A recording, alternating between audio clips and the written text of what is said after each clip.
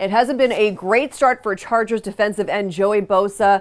After sitting out all of training camp due to a contract holdout, the rookie was able to hammer out a deal and get back to work. Monday was the first time Bosa was in full pads for practice with the Chargers. And well, he ended up back on the sidelines. The defensive end was reportedly receiving treatment for tightness in his left leg. Chargers coach Mike McCoy says the injury isn't a long-term concern, but considering Bosa has had little to no reps, this could put him in question for the season opener against the Chiefs. Earnhardt Jr.'s 2016 season is officially over. Hendrick Motorsports made the announcement Friday morning that the driver has not been medically cleared to compete for the rest of the season.